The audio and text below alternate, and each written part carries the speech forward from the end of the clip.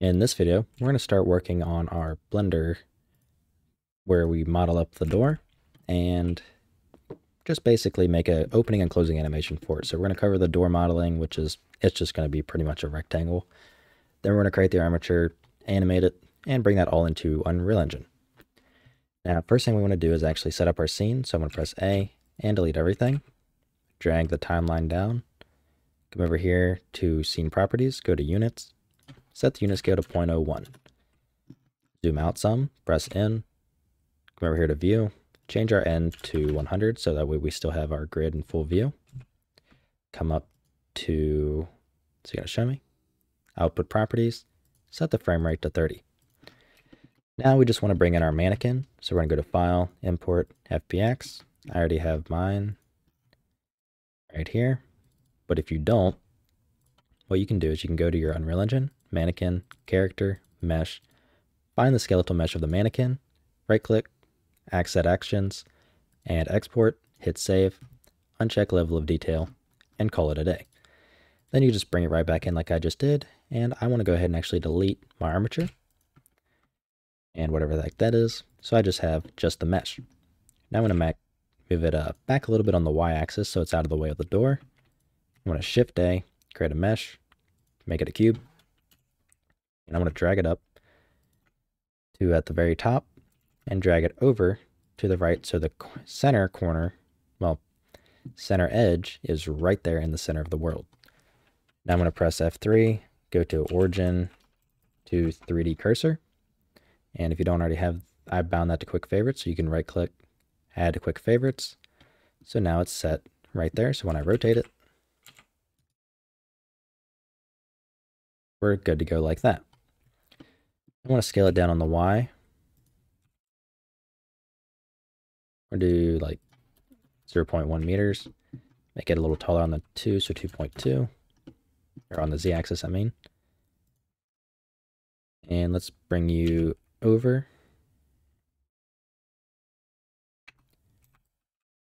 Drag the hands over. And we're about there. So let's make you, we'll make you 2 meter, or 1.2 meter, dang it, 1.2 meters wide. And that's big enough to where we can fit through it no problem. So I'm going to Control A and apply the scale. Now we want to make our armature. So I'm going to actually rename this to door real quick. We're going to Shift A, go to armature. Can't really see it because of how small it is. Go to edit mode, select the top little ball, and scale it up on the Z axis. We're going to bring it, rotate it over by 90. So we're like this. Now I'm going to go over to, what is this? Object Data Properties, Viewport Display, and check in front. Click our door, click the armature, Control P, add with automatic weights. So now I want to go into pose mode, takes the whole door around with it, and we are ready to animate. So I'm going to go ahead and export this out real quick. I'm going to click the door, click the armature, File, Export, FBX. I'm going to name it Door Tutorial, or Tut in this case. I already have a preset, so just follow along. Selected objects, armature mesh, go to geometry, smoothing to face, apply modifiers, even though we don't have any. Armature, check only deform bones, uncheck add leaf bones, and uncheck bake animation. Export it out. I'm going to bring it into our door folder. Import. And here we go. We are good to go. We have our bone. That does yada yada yada. And we are ready. So now let's animate. Click our bone, go to pose mode. I'm going to go down here where my mouse changes, right click, horizontal split. Go over to Dope Sheet, Action Editor. Hit new. Set it as fake user. And let's name it A_door_open. And let's just press I, location and rotation, insert a keyframe. I'm going to set it to only 15 frames in length, because I already know that's what I want. And now I'm going to take it, I'm going to rotate it by 90 degrees, so it opens, well, go to frame 15 first, rotate it by 90 degrees, press I, and insert location and rotation. We're going to go ahead and create a new action, name it door underscore close instead of open. Then we replace these, so frame 15 goes to frame 1, and frame 1 goes to frame 15. So now it's reversed, so it closes. And we're good. Let's save this one real quick. Go to tutorial, just the whole blend, and check fake user.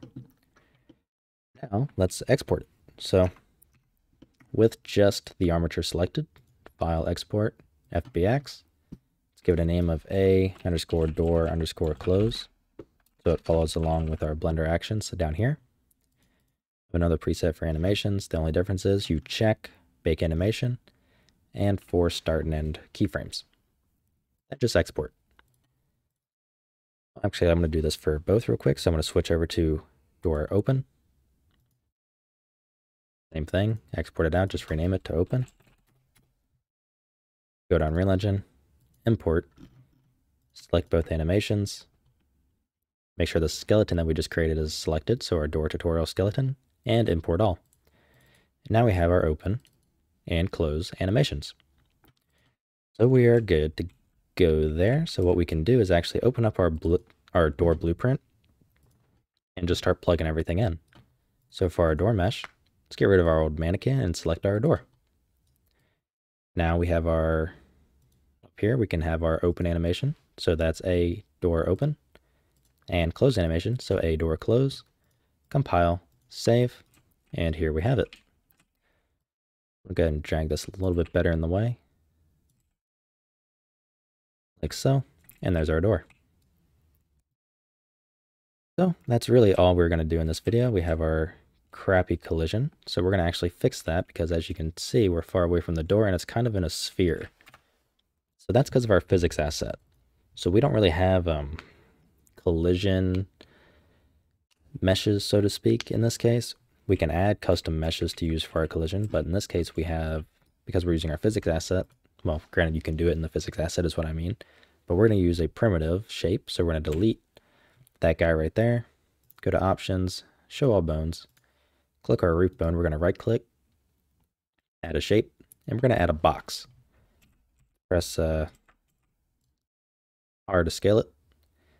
We're going to scale it up a good ways and just kind of make it cover the whole box.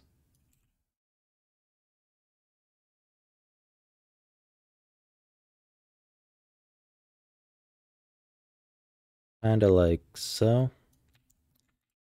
And thickness wise, we'll just go a tiny bit thicker. There we go. So we're going to save, and there's our collision. So now when we walk into it, we can walk right up and it's in the shape of a box. We no longer have the sphere acting as our collision. So we can file, save all, and we have everything we need for our door. So in the next video, we're going to actually make it functional. We're going to make it open and close when we want to. And then in the video after that, we're going to make it multiplayer ready. And then we're going to clean it up and work with interfaces. So that way we can make it kind of we can make a very modular system. Well, not modular system, but a very useful system that's going to be controlled kind of by interfaces. So that way we can kind of carry the interface around and we don't have to do multiple checks or multiple cats to be able to use an item. Instead, we just use and see if, okay, does this actor implement this interface? If it does, we call the function we want on it. So that'll be explained a little bit more in depth when we actually get to it. But for now, that's going to be it. And my right button keeps letting go. So I will see you in the next video. If you like what I'm doing and you want to help support me, you can find a link to my Patreon down in the description. And if you have any questions or anything like that, feel free to join my Discord down below. And a key thing that I just forgot to mention is the Patrons that are $10 and over receive access to the course where we create Team Deathmatch in C++ from scratch that is multiplayer ready, along with a bunch of other features like a weapon customizer and that kind of thing.